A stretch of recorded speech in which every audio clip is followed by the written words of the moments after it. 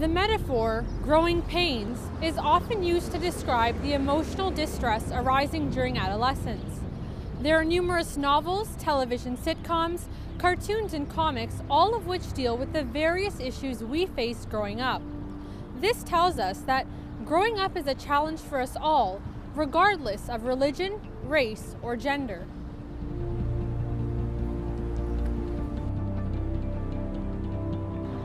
But what, if any, are the additional challenges a Muslim woman faces growing up in Canada?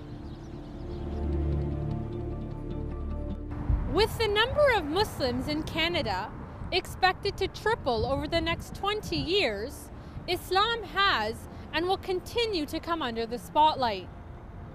Muslims living in Canada are increasingly becoming a visible minority within society.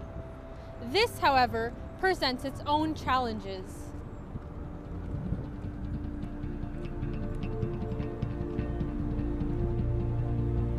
For Muslim women, one of the most visible differences between them and others is the Islamic head covering, the hijab.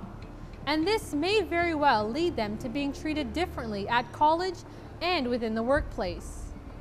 How can Muslim women overcome the misconception and bias prevalent within society and manage their religious obligations with their Canadian identity?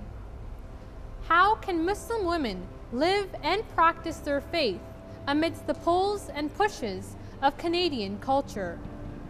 These are some of the many questions that we hope to answer by coming to the streets of Toronto.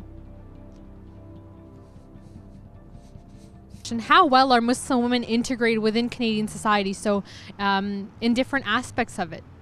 I think, once again, that also runs the gamut, because I could be working with someone or talking to someone and not really know that they're a Muslim woman. If they have a headscarf on, I might make that guess. So I would think, or I would guess, maybe a lot of them would feel excluded. In certain parts of the country, maybe smaller towns where there's not a large Muslim population. Somewhere like Toronto, they might feel a little more, part of the crowd. With respect to immigrants, how do you think immigrants are integrating within Canadian society? From my experience, it seems there's the first generation where the parents are making a lot of sacrifices and probably working at jobs that they wouldn't otherwise be working at if they were in their country of origin. And then the children are working very hard in school because their parents want them to and because they want to do well. And then, I think in a couple of generations, people are succeeding in that way. How do you think Muslim women or Muslims in general have integrated within Canadian society? Could you comment on that? I'm actually from the United States, but from what I've seen, I'd say that Muslim people, don't really face too much discrimination, or they're very accepted in Canadian society. I would say more so than in American society. Well, I'm not sure if this really counts, but I haven't really seen very many Muslim women in the Canadian media, so it's not really playing very well, I suppose.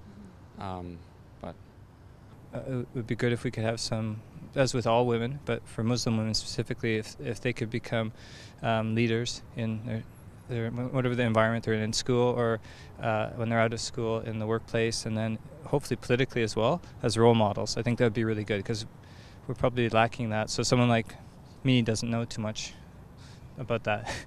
How can we continue to develop a tolerant, respectful, and diverse Canadian culture?